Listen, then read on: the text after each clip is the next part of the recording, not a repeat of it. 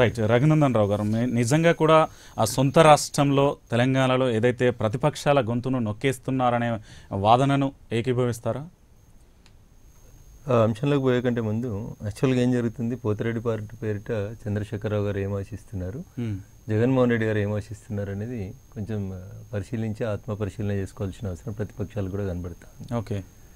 రానున్నటువంటి జిహెచ్ఎంసీ ఎన్నికల్లో Rayalaseema Andhra settlers ఓట్లని polarise చేసుకొని ఇప్పటికే పోలరైజ్ ఉన్నటువంటి మైనారిటీ ఓట్లని గంపగుత్తగా వేసుకొని మరోసారి జిహెచ్ఎంసీని గంపగుత్తగా గెలిచేందుకు చంద్రశేఖరరావు గారు జగన్మోహన్ రెడ్డి గారికి చెప్పి ఇప్పించినటువంటి జీవో నెంబర్ 203.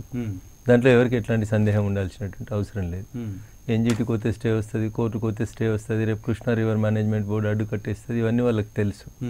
కానీ ఈ నెల రోజులు ఈ పంచాయతీని ఇట్లే నానిపించి జనవరిలో వస్తాయి అనుకుంటున్నారా, నవంబర్ డిసెంబర్కి ప్రీపోన్ అయితే అనుకుంటున్నారో జిహెచ్ఎంసీ ఎన్నికలలో ఇక్కడ చంద్రశేఖరరావు గారు, అక్కడ జగన్మోహన్ రెడ్డి గారు ఒకవేళ ఎన్నికలు జరిగితే స్థానిక సంస్థలకు జరిగేటువంటి ఎన్నికలలో ఒక రకమైనటువంటి ఎమోషన్స్ని డెవలప్ చేసేటువంటి ఒక కార్యక్రమాన్ని, ఒక కుట్రను ఇద్దరు ముఖ్యమంత్రులు కలిసి తెరలేపినట్టు కనబడతా ఉంది. 100 రోజుల ప్రణాళిక, మేము గెలిచిన తర్వాత జిహెచ్ఎంసీని మారుస్తాం, ఇది చేస్తాం, అది చేస్తాం, 1,00,000 ఇండ్లు కట్టిస్తాం, డబుల్ బెడ్రూమ్లు ఇస్తామని చెప్పి యువరాజు గారు ఇచ్చినటువంటి 100 రోజుల ప్రణాళిక గురించి ప్రస్తావన రాకుండా ఉండడానికి హైదరాబాద్ చుట్టుపక్కల జిహెచ్ఎంసీ పరిధిలో సెటిల్ అయినటువంటి సెటిలర్స్ ఓట్లని, రాయలసీమకి నీళ్ళు ఇస్తా అంటే కాంగ్రెస్ పార్టీ అంతా పిచ్చి పిచ్చి పనులు చేస్తూ ఉంది, ధర్నాలు చేస్తూ ఉంది, చూసినావా కాంగ్రెస్ ఇట్లా చేస్తూ ఉంది, అట్లా చేస్తూ ఉందని. 2018 నవంబర్ ఎన్నికలలో అయితే ఏ తప్పునైతే ఆ రోజు కాంగ్రెస్ పార్టీ చంద్రబాబు నాయుడు గారితో కలిసి చేసిందో మళ్ళీ అట్లాంటి ఎమోషన్స్ వైపు కాంగ్రెస్ పార్టీని డ్రైవ్ చేయడం లోపల చంద్రశేఖరరావు గారు సఫలీకృతమైనట్టు కనబడతా ఉంది. పోతిరెడ్డిపాడు పంచాయతీని ఆల్రెడీ ఎన్జిటి స్టే ఇచ్చింది. రేపో మాపో కృష్ణా రివర్ మేనేజ్మెంట్ బోర్డు ఇంకేదో చేయబోతా ఉంది, అదేం జరిగే పని కాదు, అయ్యే పని కాదు అసలు. కాని పంచాయతీకి చూసినావా ప్రతిపక్షాలకు ఎజెండా లేదు, రాయలసీమకు నీళ్ళు ఇస్తా అంటే వద్దుంటున్నారని జగన్మోహన్ రెడ్డి, ఇక్కడ సెటిల్ అయినటువంటి సెటిలర్స్ మనసులలో ఇంకొక రకమైనటువంటి ఎమోషన్స్ డెవలప్ చేసేందుకు చంద్రశేఖరరావు గారు, ఇద్దరూ కలిసి ఆడుతున్నటువంటి ఒక నాటకం తప్ప పోతిరెడ్డిపాడు ఇంకా ఆయన చేసేది లేదు, సంగమేశ్వర్ దగ్గర నుంచి పోయేది లేదు నీళ్ళు.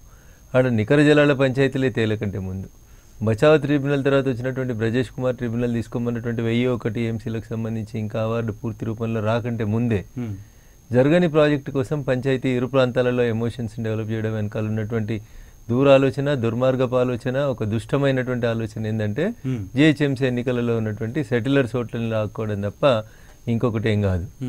వచ్చిన తెలంగాణలో ఏ ప్రాంత వివక్షకు వ్యతిరేకంగానైతే ఆంధ్ర ప్రాంత పాలకులు, రాయలసీమ ప్రాంత పాలకులు కలిసి దోసుకున్నారు, తెలంగాణకు అన్యాయం జరుగుతుందని చెప్పి మొదటి నుంచి కొట్లాడి తెచ్చుకున్నటువంటి తెలంగాణలో ఇలా ఉత్తర తెలంగాణ ప్రాజెక్టులకి బాగా డబ్బులు ఇస్తూ ఉన్నారు, లేదా కాళేశ్వరం 2 లక్షల కోట్లు ఖర్చు పెట్టి పూర్తి చేస్తూ ఉన్నారు, దక్షిణ తెలంగాణని మర్చిపోయినారని మళ్ళీ ఉత్తర తెలంగాణ దక్షిణ తెలంగాణ అనేటువంటి ఇంకొక ఎమోషన్ని క్రియేట్ చేయడానికి కూడా పాలకులకు అవకాశం ఇస్తూ ఉన్నారు. ఇది కాదు తెలంగాణ ప్రాంతం కొట్లాడి తెచ్చుకున్నప్పుడు కోరుకున్నటువంటి ఆకాంక్ష, ఇది కాదు.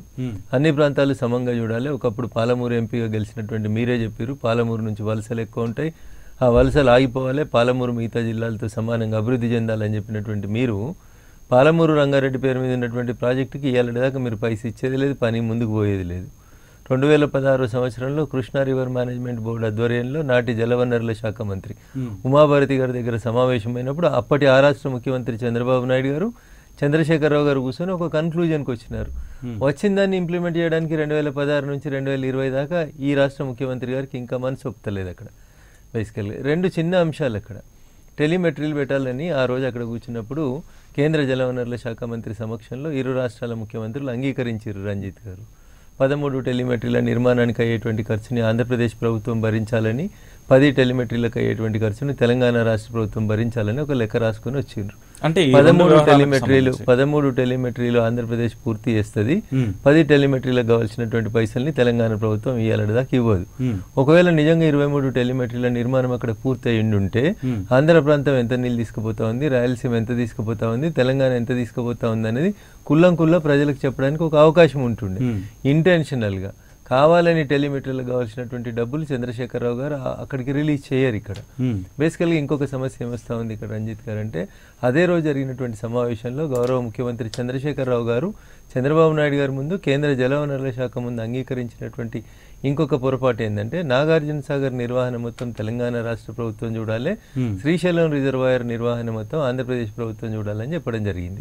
ఇప్పుడు ఒకవేళ అనుకుందాం జగన్మోహన్ రెడ్డి గారు కేఆర్ఎంబి ఇచ్చిన స్టేనో ఎన్జిటి ఇచ్చిన స్టేనో ఖాతరు చేయకుండా అక్కడ నిర్మాణాలు లేదా పనులు ఏదైనా మొదలైనాయి అనుకోండి, in what way Telangana police are Telangana government can trespass in to the area of Andhra Pradesh.